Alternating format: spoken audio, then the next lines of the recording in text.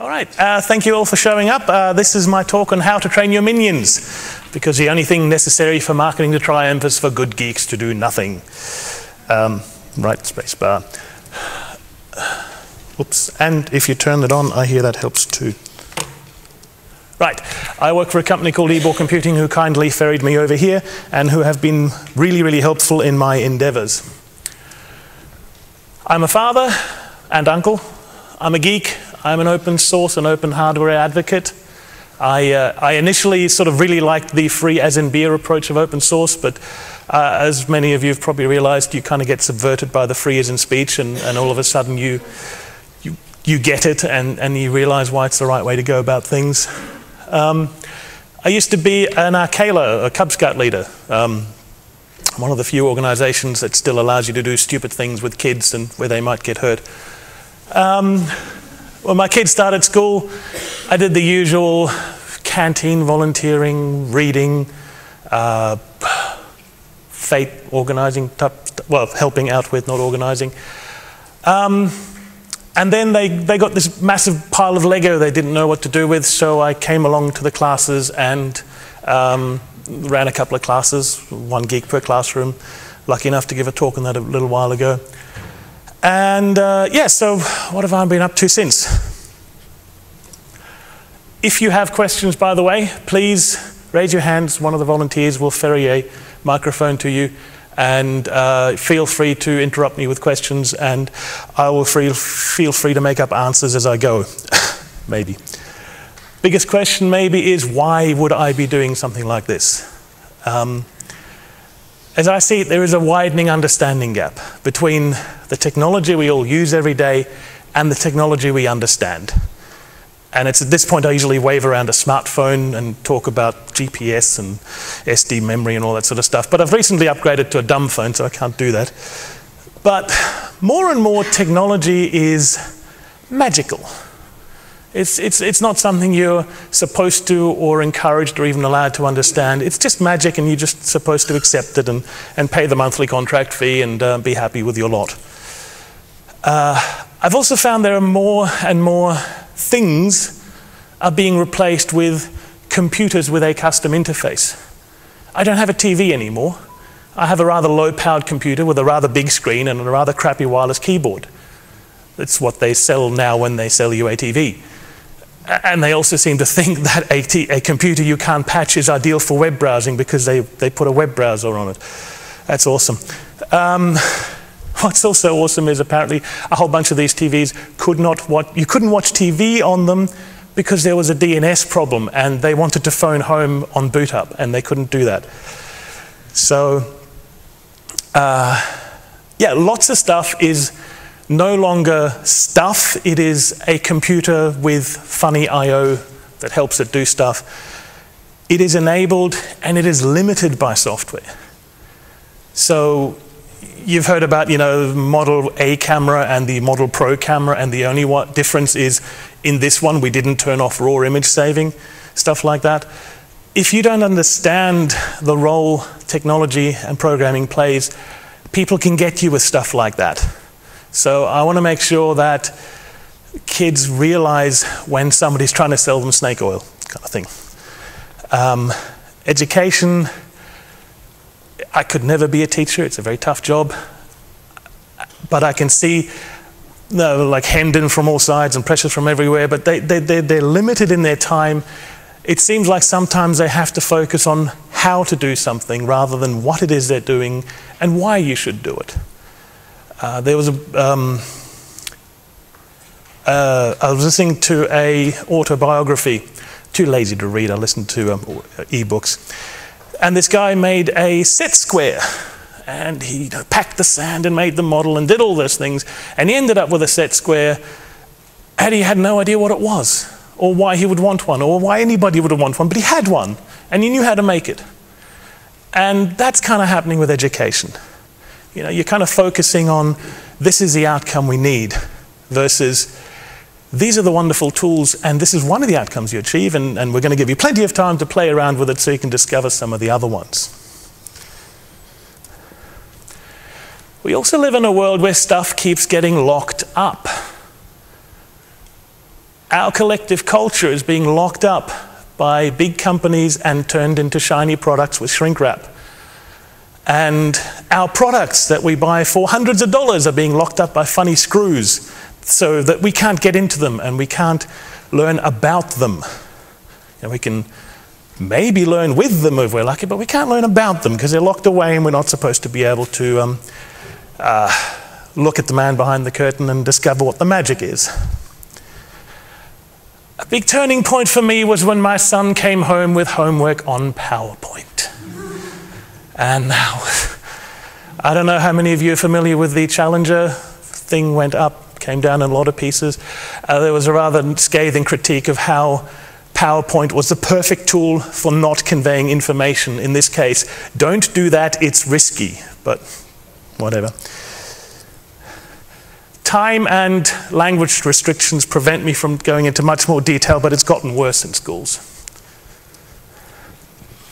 Anyway, so that's the horrible part of the talk. Now it's the fun stuff. This is what I'm trying to do. Hopefully a how-to, hopefully a little bit of a recruiting spiel to, get some other people interested in doing this. And if you want me to summarize in one word how to do this, I would say be lucky. And if I was to give myself a little more credit, I would say luck is where preparation meets opportunity. So yeah, if you're ready with this and if an opportunity arises, like your school gets a big pile of Lego, then you have an opening. You can maybe do stuff. So you need geeklings, minions, henchkins, whatever you want to call them. You need a venue, henchpersons, helpers. Excuse me. You need funding, and it helps to have some sort of content to keep people amused. So geeklings, many ways to get these. The simplest is to bring your own. That's what I do, and it works. You probably have friends of similar age who probably have kids of similar age as your kids, and that really works well as well. You can go poaching. So if you're, say, a Cub Scout leader, you can, grab a couple of them, bring them along. Ask your kids to bring a friend. Eventually, you might actually find there's sort of a bit of word of mouth, and people come to you and say, hey, I've got some of these geeklings. Can you take them too? I've actually been integrated into a homeschooling thing. I'm sort of part of the curriculum, which feels really weird. And you can do the old tear off slips and come talk to me if you want to do something, or put a flyer up at school or something. So here are some geeklings I prepared earlier. Bonus points for, when I say I, only 2 of those I prepared. Other people prepared, as far as I know. Yeah, they're a great bunch. Most of them, not that one, but they're a big bunch. You need a venue, and this is where I utterly lucked out, because I got an awesome venue and I got it at a fantastic price. You need a space to work, you need power. Not everybody is lucky enough to have LCA swag to power their computers, so having power helps. Facilities are good. Internet is also good. A lot of stuff happens on the internet apparently. And if you're going to run your session over lunchtime, you need food. Preferably walk to somewhere, eat food, make mess, walk back type food. Not come along, bring food, drop it all over your keyboard, spill your drink across the table type food. The first kind of food is much better than the second kind of food. Maybe not from a diet point of view, but definitely from a mess point of view. Internet's interesting, because you can route all the kids' computers through yours, and then you can run something like EtherApe, and then you can tell one of the kids, go and visit a web page. And then you say, that's the web page you visited, and I hope the font is small enough so nobody recognizes that I'm faking this demo. So one of these red lines is the web page you visited, and all the other red lines are friends they brought along, tracking cookies, advertisement, tracking pixels, all that sort of stuff. I've been told I should also show the kids weblogs. And in fact, what I'm interested in is a kind of a semi-evil web server that, pushes some JavaScript out and tries to interrogate the thing, so I can show the kids, look, every time you visit a web page, this is the information you're providing to them. Yeah, so simple demos like that. Etherrape is actually kind of cool because you can do things like say, oh, look, that one green line, that's secure, all the red lines are not. So when you go to what you think is a secure site and all these red lines pop up, that site's not secure anymore. The lines are very slowly turning green. So here I have the venue, half of it. It used to be known as the office lunchroom. My boss has very, very kindly allowed me the use of it on weekends. And it has everything you could possibly wish for, including a whiteboard and an air conditioner and a microwave and a fridge and fire extinguishers, which we haven't needed yet. But it's comforting to know they're there. So this picture is actually when the kids are sort of tearing apart the packaging and unwrapping a 3D printer that we got. So actually building it was almost as much fun as reading the New Zealand newspapers, but it was an awesome session. I'll talk more about it later. If you are completely insane, you will try to run a session with 13 kids all by yourself. Don't do that. It's not good. It's not good for anybody. So what you should do is encourage one of your geeklings to bring a grown-up. Bribe them with an offer of coffee. The grown-up, not the kid. The last thing they need is more caffeine. Bribe them with an offer of coffee, maybe even, a donut or something. But it is fantastic, not only from a sanity point of view, not only from a safety point of view, but everybody out there knows something nobody else does, and they can bring a skill, or they can bring a story, or a new perspective on something. So definitely do that. The most rewarding thing, one of the most rewarding things, Monty Python skit, one of the many most rewarding things is when you see the geeklings helping each other. It can also be terrifying because you realize they're much better at teaching each other than you are at teaching them. Because they don't have to unlearn all this stuff. And they don't have to sort of imagine away all the preconceptions of how things work. They just say, oh no, you just do that and that and that and then it works. Or you just sit around and do stuff randomly for 5 minutes and discover something. Oh, hey, I don't have time to do that. They do. And they have the motivation. Keep hitting the wrong spacebar. Funding. Again, your best strategy is to have a massive amount of luck. Get yourself a free venue. Get yourself a Shuttleworth Flash grant. It is unbelievably low paperwork. I couldn't believe it. But for some reason, they decided to give me some money to go and do stuff like this. And that and the venue has really, really enabled a lot of this stuff. I'm not saying it's impossible without this, but it makes it a lot easier. For one thing, skipping ahead to the bottom of the slide, your sessions can be free as in beer, or ginger beer as is appropriate for the children. Not having to worry about money makes it a lot easier, and probably also legally a lot easier. But yeah, if you can get a venue, if you can get some funding from somewhere, that's brilliant. IEEE SA approached me to do a course on Arduino, and I got paid in bits, which was fantastic because we've now used those bits in projects. So when you're kind of looking at a matrix display board and you think, oh, that's a bit expensive. Not if somebody gives it to you. And I've also gotten contributions from the parents. So quite flattering when you sort of get handed a gift card at JCar and you kind of think, wow, cool. I had fun and I get this. What that's left me with is actually a very nice problem to have, which is what to do with all the loot I'm amassing. And what I've been able to do is to contribute to a couple of charities. Education Pi provides Raspberry Pis for educations for girls' schools in Afghanistan. If you can find a project that ticks more boxes, let me know. I mean, that just had to be done. My son's school, we're funding a Cambodian orphanage, so we helped them out. I helped out, used some of the funds to buy raffle tickets at the LCA 2015 fundraiser, purely from altruistic reasons, nothing to do with the awesome prize that's being given away. I just wanted to help out. And yeah, so, you know, looking for something else. There's actually a really cool project where they're using Raspberry Pis to count penguins in the Antarctic. And that might be the next thing we're supporting. It's kind of cool. Content, it's good to have some. The original Shuttleworth Flash grant was to buy a bunch of Raspberry Pis to hand out to kids. We also do Arduino. It is my introduction to open hardware. Hi, Kim, thanks. Kim introduced me to them many years ago when I needed a small little microprocessor to do stuff, and I was just terrified of having to buy cables and programmers and bits and pieces, and yeah, Arduino, fun.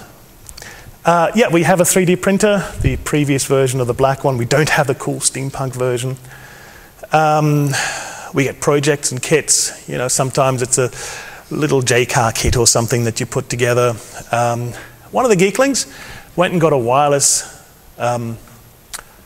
wireless doorbell, hooked it up to his Raspberry Pi. When you go to his house, you press the button, he gets an email. And he did that mostly by himself. I will admit to interfering a little bit here and there, but he did that mostly by himself. We have some robots. Cue, hint. We've assembled a different robot, and I'll admit that the only reason I come to LCA is to pinch ideas and stuff. I'm going to be bringing some of these simple bots into the class, and we're going to be assembling a couple of those. There's another one there with a camera feed. Awesome. I don't know where that's going, but that's cool. And before I get surrounded,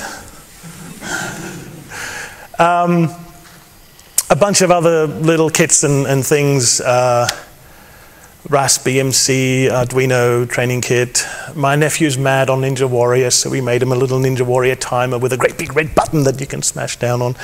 Cool, fun stuff. Raspberry Pi, in case you have been living under a rock, is a little computer like this. Comes in 4 flavors, A, B, A+, and B+. If you don't know which one you want the B+. You get that. You get an SD or a micro SD card. 4 gig or larger will do. Why would you buy anything smaller than 16? You need power. Apparently they're fussy on power and it causes lots of problems. But to be honest, I've powered them from everything from LCA swag to laptops to power supplies and phone chargers, and they seem to be reasonably happy with that.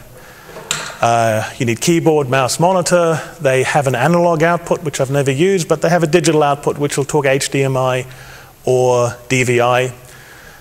HDMI, fantastic, into your TV. You get video and you get sound, and you get data from the remote control back through the cable to your Raspberry Pi, so you can use it as a media center. Not an overpowered media center, but a media center nonetheless. And you need a case, and you need an operating system.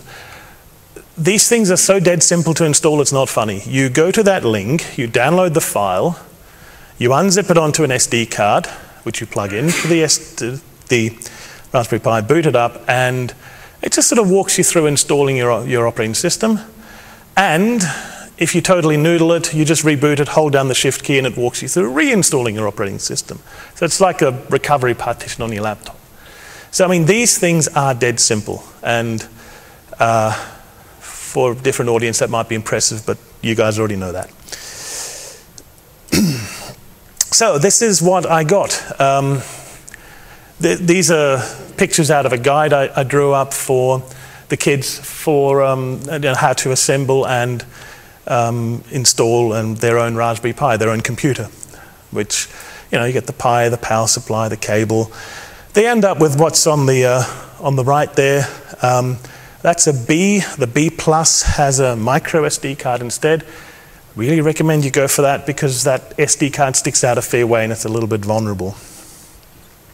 So you end up with a little computer which runs Linux. The default distro is Raspbian, a raspberry flavor of Debian. Raspbian-C is XBMC running on it to give you a kind of a media center, which is fun to play with. One of the geeklings set that up and then went off and read guides and found plugins for it and managed to get a whole bunch of stuff working on it that I kind of looked at and I thought, oh, that'd be interesting, and one day when I'll have some time I'll do that. And you know, he went off and did it, so that's cool. There are others, Pydora, Arch Linux, a whole bunch of other choices. Last LCA there was a talk on how to do your own minimal distro, which, you know, fits in a couple of dozen megabytes. So you can do it really easy, Noobs, Raspbian, or you can have as much fun with them as you want. What do you get? You get Scratch, which I will talk more about later because it's way too awesome to be contained in one word. You get Python, you get gcomprey. If you have kids, go get gcomprey. It's wonderful. It has a massive range of activities. The simplest one is you hit both space bars at the same time and the little ball rolls to the little penguin and the penguin goes, yay! And if you get the timing wrong, it rolls off to the side. And it goes from there to a whole bunch of other activities, and it ends up with, here's a diode and a battery and a light and a rheostat and a resistor. Go and wire them up and blow the light bulb and stuff. So there's a massive amount of content in there, and it's really fun and simple. To be honest, it's a little slow on the Pi, but it runs on other bigger platforms as well. You also get Minecraft, including a Python API and examples on how to do it. And this is one of the fun things where you can show kids what you can actually do when you can program and when you can control things with a bit of code, because you can program a rain cloud that follows, you know, Minecraft Steve around and rains on him at all times. That's kind of fun and gets the imagination going. If you're an older kid, it has GCC, Git, Emacs, Vi, all the fun things a geek needs to, you know, make himself feel at home and start doing stuff. And I found out yesterday you can run FreedomBox on it. Yes, guess what I'll be doing when I go home. The Raspberry Pi also has a really nice hardware interface. It has lots and lots of GPIO. Warning though, it is 3.3 volts and it's fairly low powered. So you must make sure you keep the magic smoke contained entirely within the Raspberry Pi. But a bit of prototyping board, a couple of wires, an LED, a resistor or two, and you can have BlinkenLights and things like that. Or a wireless doorbell hooked up into it, which will, you know, send you an email when there's someone at the door. You can get daughter boards for the Raspberry Pi. Tridge's talk, the autopilot thing. They are now called hats. That's a kind of a standard thing as of A+ and B+. Two of them that I've used myself, which aren't actually hats, they're more simple. The Pi-Face Digital, which gives you a couple of relays and a couple of buttons and a couple of open collector outputs. And this microstack thing, which you can plug a GPS and accelerometer and a bunch of other things into. The Pi-Face is very useful when you have a really crappy home router that you have to power cycle in order to re-establish internet connectivity, because you just have a little script that says ping, fail, okay, I'll just turn that off and on again. Yep, ping, that works, okay, I've got internet again. Reduces support calls, which is handy when you're, you know, overseas. There's also a camera. Now you get USB ports, so you could plug in a webcam, but there's a, in fact I think that one's got it. There's a camera you can plug in as well, which plugs in through a bus with hardware magic and things, which is lower level than I usually care about, which gives you some fairly good images. Loads of fun stuff to do. Now, this thing is supposed to be the spiritual successor of the BBC Micro. It's designed for education, and there is so much stuff out there for education for it. Guides like this, you know, grab 3 wires, an LED and a resistor, and you can make a traffic light. There is so much stuff out there that makes it so simple to use this in a kind of a classroom environment, or just playing with your kids at home or something. Someone else has done all the work for you. Go and use it. Scratch. Scratch is graphical programming. You drag and drop blocks onto the screen and rearrange them and connect them up together. It is digital Lego. And as somebody who's played with Lego his entire life, that is high praise. It's really easy to install. You can even run it in a browser. It allows you to control the GPIO pins. Again, this is something one of the Geeklings figured out. I looked at it and thought, that's cool, and when I have time, I'll do that. And one of the Geeklings said, yeah, that's cool, I'm going to invest the time and do that. So he read the guides and got the extra packages and all that sort of stuff. And now he had a program running on his Raspberry Pi where he could click things on the screen and lights would go on and off. It is unspeakably wonderful. It is a wonderful introduction to computers and to the idea that you can control the game, the world, the computer. One of the kids wrote a game where a bowl of pasta has to dodge dropping tomatoes. Maybe he doesn't like pasta sauce, I don't know. Who would ever write a game like that? No one, but he did, because he wanted one, so he wrote it.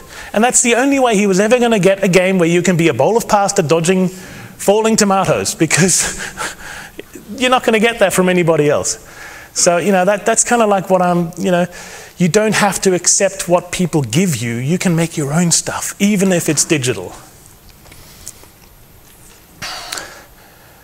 It's really, really wonderful, except version 2 runs on Adobe Air, which is on the Richter scale of bad. It's Guido shooting, it's bad, but version 1's cool. One of the parents put me onto this. It's an old book. It's free for use in an educational setting. And it is just a bunch of figures which you are supposed to draw with logo, Scratch, Python, whatever. And it starts really simple. It's a square, and then it's a rectangle, and it's a something, and a something else. And as you go through it, you can start introducing things like loops, or maybe even things like functions. And you can start to build up an appreciation of, who's a software engineer? What I do all day is I use simple things to make slightly less simple things, and this is what, it has some really cool shapes, and you can work through them. Again, some of the kids, they went and implemented all this stuff in Scratch, which ended up with these massive programs, because every step is like a block that you put underneath the other block. But they did it, and they persisted, and they got it all done. Really impressive. Arduino, my introduction to open hardware. If you've been born under a rock, you don't know what Arduino is. It's a little microprocessor which you can program with a USB cable, which is brilliant because you get this thing, you plug it in, you download the IDE, and within 5 or 10 minutes you can make lights blink. And you can have a real world effect on the real world. And more importantly, the kids can have a real world effect on the real world. The idea that a computer isn't just something you swipe your fingers across. A computer is something that can control real stuff. And it doesn't get much simpler than Arduino. If you want to support a fellow West Islander, go and get this kit from Freetronics, but there are clones everywhere. And there are schematics everywhere. If you want, you can build your own. Can't quite 3D print it yet, but Vic's working on it. So you get 5-volt GPIO, you get an I2C bus, you get an SPI bus, which may or may not have support yet, analog to digital converter, pulse width modulation, which is kind of a cheap digital to analog. You also get daughter boards. They're called shields. There are shields for everything, but you can also make your own. And it comes with a real simple to use Java IDE, which does run a little bit slow on the Pi. But that's all right. You can run that on anything. If you're really lucky, you get to play with a 3D printer. I don't quite have the steampunk one, but I've got the earlier version of the one before it. And this is a New Zealand product. It's wonderful. As wonderful as the company that makes it, because they're really helpful. And it's a wonderful example of what open hardware is capable of. Because I came in here and I saw the version 2 and I'm sort of like, oh, wow, this is really cool. Oh, yeah, they changed that a bit and this has evolved a bit. And you can really see evolution of things and lots of little ideas building together to make a product that's altogether better. This thing, in the state you see it now, was entirely assembled by the kids. This is them tearing the packaging off in that earlier photo. They managed to build this thing. There's actually also the carriage, which is not in shot. But this is 12 to 14-year-old kids managed to get the printer to this stage without any problems. Then I tried to do the rest, got into trouble, needed some help, got it. But yeah, really, it's something they did.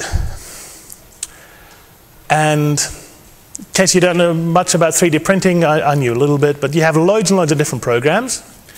They produce files called STL files, stereolithography files. And then you print them and you make stuff out of them.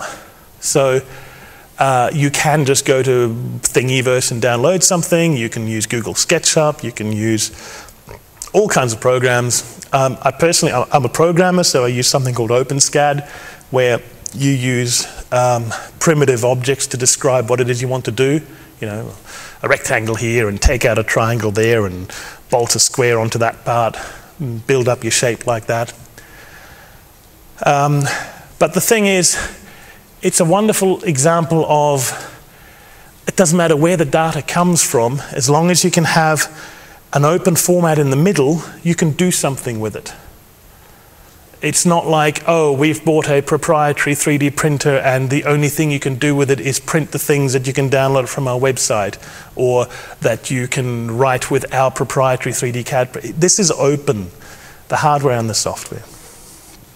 And that's not even the most awesome bit. The most awesome bit is, okay, so the fan on top with the bracket is the first thing we successfully printed.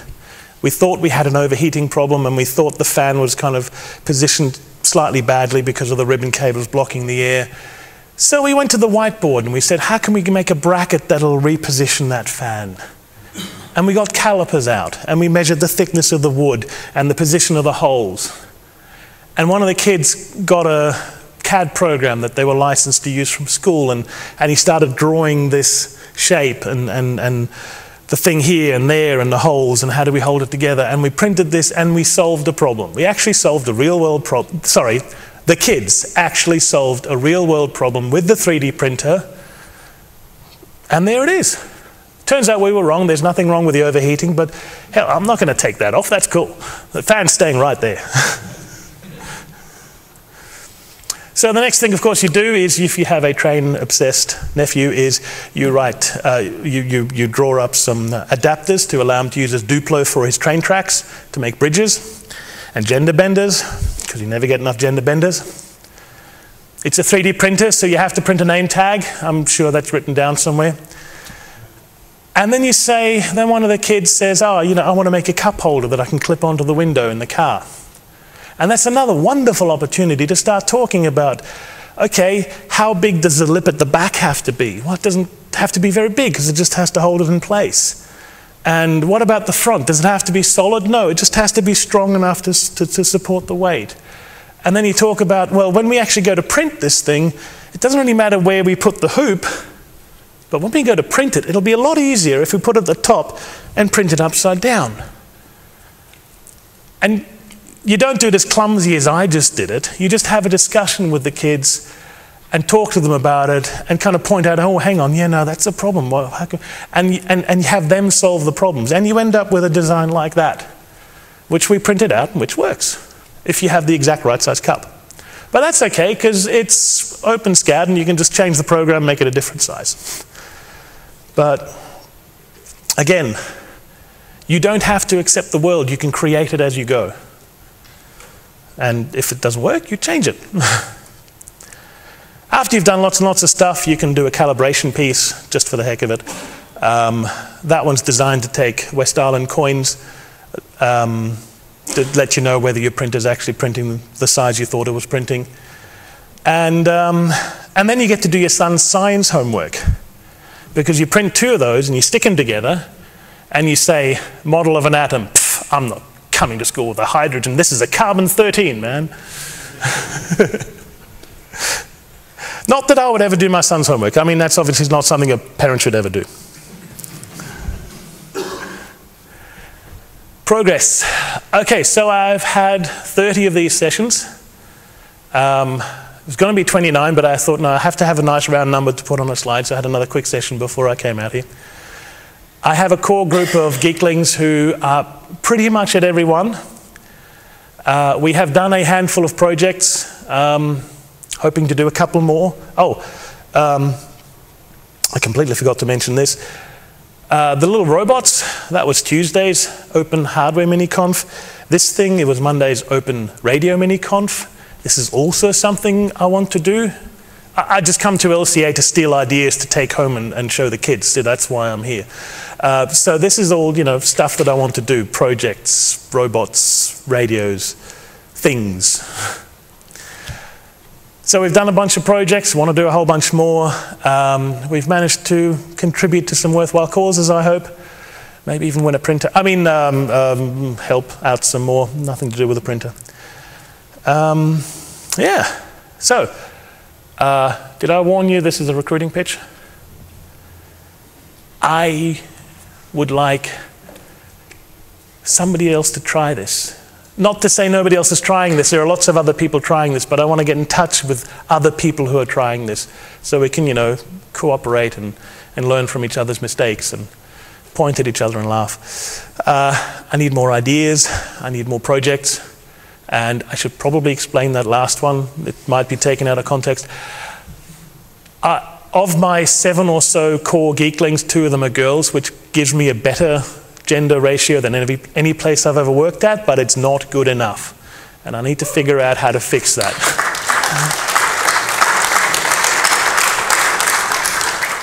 We have some serious problems, and we need some serious brains, and we can't just exclude half of them based on gender. That's just dumb.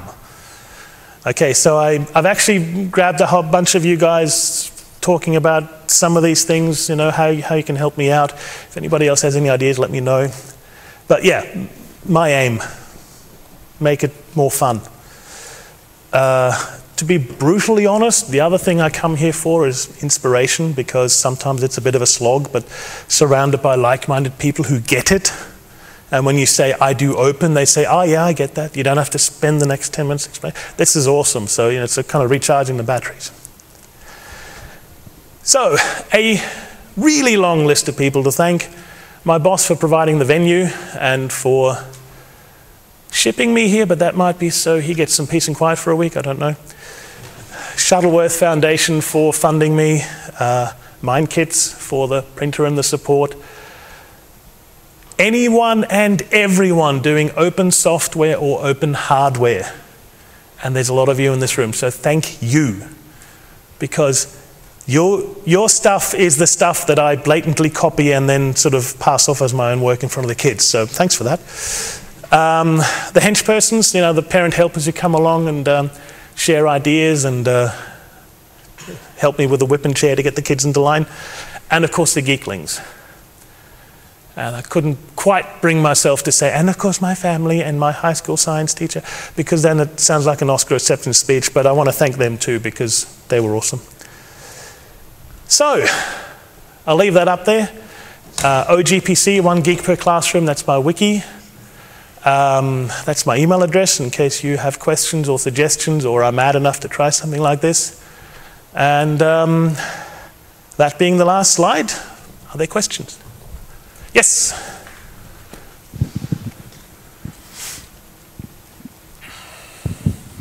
Can you say anything about ages or the appropriate age to start doing this? I have a couple of geeklings myself, but they are not completely literate yet. Okay, so at what age can you start and what age do you finish? I'm 43, I don't think I'm finished. And my kids, Something like the, hit both space bars at the same time and the ball rolls. You can probably start really early, depends on the kid. Something like Scratch. Some of the guides are really simple, like grab the green block and then put a blue block under it, and the cat changes color from blue to green. And I don't think the limit is the age of the kid, but their interest. So try something. If they're interested, try more of it. If not, give up and despair. I mean, no, try again a little bit later. So they will surprise you. You will think, no, there's no way they can get that. They're too young for it. And then somebody comes and says, no, I've done it. So I don't know. There's no age guidelines for half of this stuff. It's just try it, and if it works, you do more of it. If not, you try something else, or you try it again later. Firstly, thanks for that talk. It's incredibly encouraging.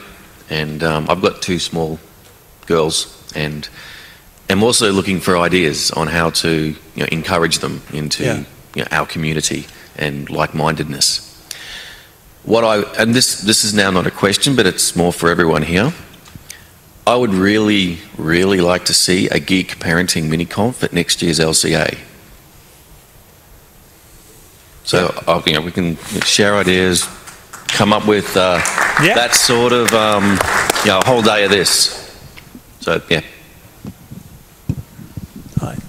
More questions? Okay. It's the last day. Keep the runners going. Come on. Have you had any interaction with the Scientists in School program CSIRO is running? I have not. I have probably, mostly through failings of my own, done too much on my own. I mean, anyone dumb enough to try to herd 13 kids by themselves, I mean, they're not all there.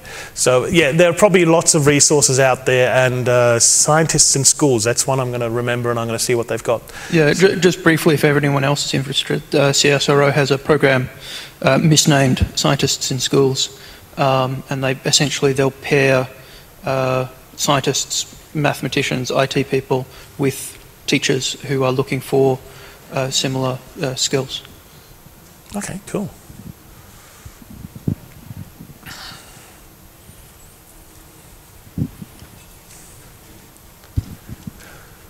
Just in regards to with the girls, what we've tended to do, done it through university and also over in the States and stuff, is actually have all women there. So we've got all women technical people there, and then we've also got all girls, because a lot of them will tend to go to some of the things and there's only 1 or 2. Yeah, it's intimidating. Yeah, that's one of the bits of feedback I got. It's also like pulling them into like just an all-girl space for a week or whatever, not to kind of do a bit of that intensive stuff can be really good. And as I said, with other women who are in the industry there as well, it's quite encouraging for them. Try finding some other women in the industry. Sorry? Try finding other women in the industry. Yeah. We, 12 of us ran it in Seattle recently, and there's quite, so there is women out there in the industry doing it. Oh, no, I'm sorry, that sounded really horrible and dismissive. No, it's all right, I know what you meant. Whereabouts are you based, out of curiosity? I'm in Adelaide. Adelaide. Yeah. Okay, so I thought so. The University of Adelaide, I'm part of a research project with that where we're actually doing training, and specifically with kids on the spectrum. So I don't know if you might want to also speak to the University of Adelaide to kind of, they're looking for some extra IT mentors in chuck me an email. I believe itself. And also just one other thing, with the one positive thing that the current government has said is they've announced X amount of million into STEM stuff. Have you considered approaching the government for a grant? Or I'm just curious about why, I never heard of the Shuttleworth Fund, and I'm just curious why you took that direction, the funding. I'd never heard of it either, to be honest. It was something that appeared on a mailing list I'm on, Hackerspace Adelaide, and I thought for a laugh, I'll put my hand up, expecting to be drowned in reams of paperwork, but actually the next thing that happened is there was a transfer into my bank account. It was really that simple. It was eerie and massively helpful. Was there, one more? One more question? Have you looked at any of the lessons from Code Club? When they started in the UK, they've recently had a launch in Australia. I don't know what they're doing, but they're trying to set up clubs around Australia for young kids to learn some programming. They've got lessons on Python and Scratch and HTML. Yeah, there's loads of stuff out there. There's like web-based Python programming things where you solve things in your browser and it tells you stuff. Code.org, things like that. There was funny. There were IT problems disguised as real-world problems. So things that a program would say, "Oh yes, that's a binary tree," but they kind of said with beavers and dams or something like that. I printed that out for the kids. That was from a UK program or something. Left one lying around the office, and some of the programmers, "Oh, how do you solve that one?" So yeah, there's loads of stuff out there. If you have some really cool suggestions, email them to me. I would. Oh, well, I coached some kids with first Lego League. I don't know. That's just programming with Lego drag and drop, but it's actually like robots, and so like worldwide competition, and the kids have a lot of fun. Okay, so I didn't catch all. First Lego League. First Lego League. It's for 9 to 14-year-olds. Okay. Like drag and drop Lego Mindstorms programming, but you're moving a robot around a table doing various things. Sounds brilliant. Yeah. All right. All right, so we have run out of time, but I'm sure that you guys can all talk about this at some other point in your life. For the rest of the conference. Cool. Yeah, almost done. So on behalf of the LCA team, we have a small gift for Thomas as a thank you for speaking, Thank you so much. and another huge round of applause.